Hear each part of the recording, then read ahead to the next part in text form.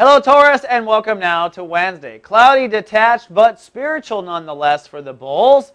The moon is in Aries. This is a super spiritual, spaced out day for a couple of reasons. For one, your emotions. Your emotions are mostly subconscious today. So how you're feeling is more subconscious than it is conscious. Okay?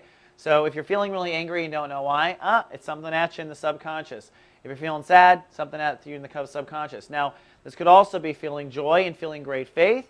If that's the case, you have clear subconscious and you're connected to God universe. So that's a good thing too.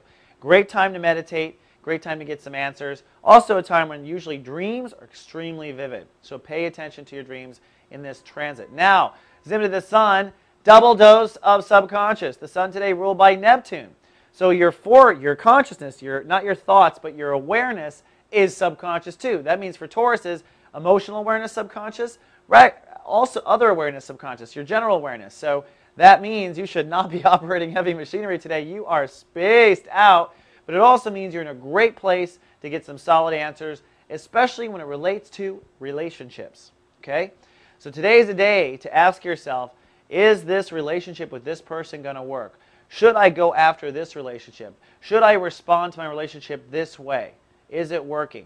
And you can get a feel for what's working and what's not. Also a feel for where your own subconscious is holding you back, that sort of thing. So great day to get some answers about relationships and commitments. And by the way, it's commitment time tomorrow. Now Saturn is showing some aspect of Taurus's life or lifestyle will be breaking down in the next week. It might be certain plans you had. You had plans to start this job. You had plans to start this diet. You had plans to not start something. You had plans to continue eating and gorging yourself out all the time. You had plans to keep smoking and drinking all the time. Whatever those plans were, well, they'll likely break down if they were not built on a solid foundation, and, says Venus retrograde, if they're not built on you loving yourself. It's because you love yourself you're going to start working out. It's because you love yourself you're going to start this new job. And if it broke down, you probably weren't loving yourself, and that's why it broke down. So this is a good thing.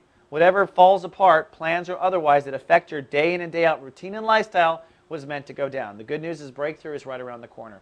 And it's Wednesday. We've got Skip Jennings, Urban Mystic, live today, his final Scorpio edition. So if you need a little master of motivation here and some positivity about relationships, check out Skip. He's live everywhere. Our soul garden is blossoming. Blossoming, correct. I keep questioning that. All right, that's all I have for Wednesday. But tomorrow it is commitment time in the relationships. Until then, live, love, be. So